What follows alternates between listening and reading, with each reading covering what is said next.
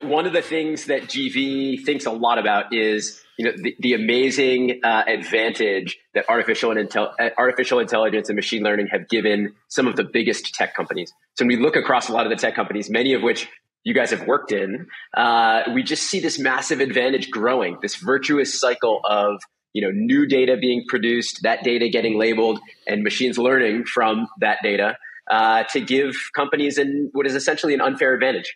First, Chris, can you give us a little bit of background of yourself leading to now? Come around 2017, for me, it became really clear that AI was taking over. And so I kind of went on a vision quest, a journey to learn more about this, and went through a couple of different places, including Tesla, where we were doing a lot of applied AI and the autopilot software team. But then really joined Google because Google was the best place in the world to learn about AI. It was just a great time, very formative, where a lot of amazing people were coming together. And that's where Tim and I met. One of the things that jumped out at us as we met the two of you is that often when we're engaging with enterprises, CTOs, CIOs, and we're talking about AI and its use in their business, they're struck by a couple of things, like the tremendous optimism that we have for how useful AI can be over time. And then also, a slight bit of pessimism about how it's working today. What is broken about AI today? What is the problem that you guys see as we try to commercialize AI going forward?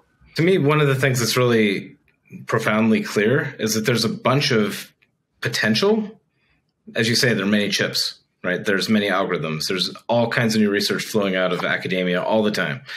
But very little of it gets into production, right? And if you take a step back and you look at why this is, there are fundamental technology problems that come from fundamental organizational problems that are preventing the organizations from investing in and building the right technology. And it really flows from kind of who's spending money on AI technology down to what technology are they building, down to what does it mean for people that are not at those companies. When you look across the industry and you just dive into any segment, you can quickly see the complexity that people go through, right? Like, when you look at, for example, the autonomous car space, it's all great. You start training some models, you start labeling data, and then you realize you actually need to get these models onto cars in a physical world, and they need to operate in a similar environment. Yeah, that becomes very, very challenging when what you trained on the serving environment, on the server environment, is very different to the execution than on the raw cars.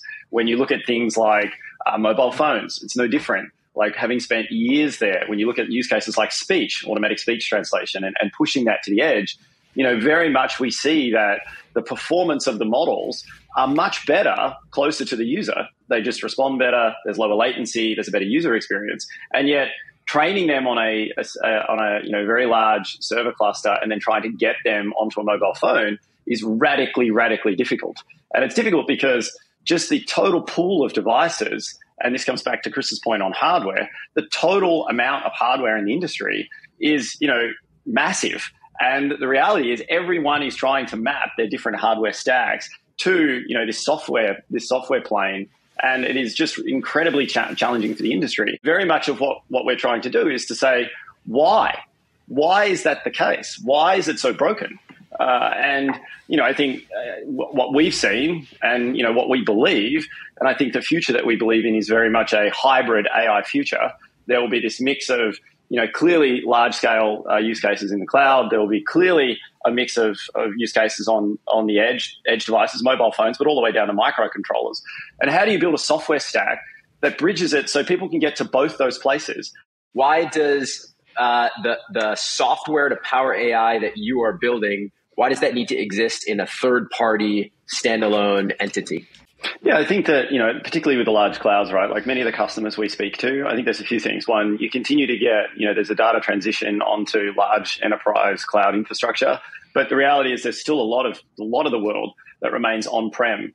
They still have their own hardware that they're trying to execute and utilize that hardware and realize the cost value of that hardware. And so, simply coming up with a solution that says move everything to the cloud, that's the end. That's not realistic. You have to, so much of what we talk about as a company is to meet customers where they are. And so, our approach is to say, hey, look, we get to rethink this. We get to meet you wherever you are. We don't have to preference any cloud. You pick your solution, but we want to be able to build software that makes it much easier for you to be able to write an AI program, deploy an AI program, execute it on the hardware that you need to, and then all the other, over time. I think one thing that that we're really passionate about is continuing to build into customers' needs. It's not to say like we are only taking one tiny little slice of the AI space. I think we're starting where it is most difficult and where we have such an incredible group of people and incredible talent to be able to do that. But once you have that, I think the ability to build upwards is fairly obvious in our opinion. Innovating in hardware is so expensive. And when you do so, you have to build your own stack, which fragments the world. And then getting adoption of your hardware is just so much more difficult. And so we see this potential explosion revolution that can come from the software hardware boundary shifting. And the way I look at modular is that we will never have a cloud. We will never have our own hardware team, right? We're not trying to work in those spaces. We're merely AI first. Chris, you've had the pleasure, I'm sure, the potential challenge of working for several tech luminaries. You were early at Apple, worked for Steve Jobs, you spent time at Tesla under Musk, you spent time at Google under Jeff Dean. Would love to hear a little bit more about, maybe how some of those folks have impacted how you think about products. Apple has taught me that engineering doesn't matter without product. Right, being technology first puts you into a very strange place because you have a technology or a solution for a problem and you go in search of a problem. Like, as Tim has said quite eloquently, we're customer first. Like, we want to solve problems. We want to work backwards from that. And often the solution looks like something that is much simpler than a technology first solution. Because at the end of the day, what I learned from Apple is that customers don't care about your product. They care about getting something else done.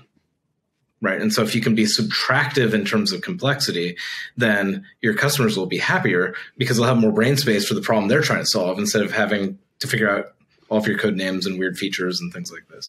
What does the world look like 5 or 10 years from now when Modular is a massive, public company that supplies the software that underpins AI for the world? What's different about the world? How is it a better place? I tend to subscribe to the law of accelerating returns, right? Which Ray Kurzweil has talked about. I mean, you just look at where we are as an industry, even just 10 years ago. How quickly we have advanced in this space, and so and that's with, frankly, terrible software. I mean, everyone we speak to is continues to tell us, please make things easier to use. Please make things more simple. I mean, that's the reality, right? Like, have debug messages that are just easy to use.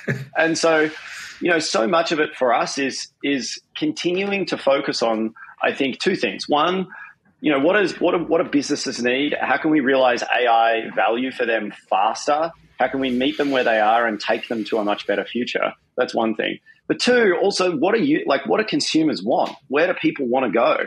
And generally, we see big things. We see things like they want more privacy. They want faster experiences. They want experiences that are closer to them.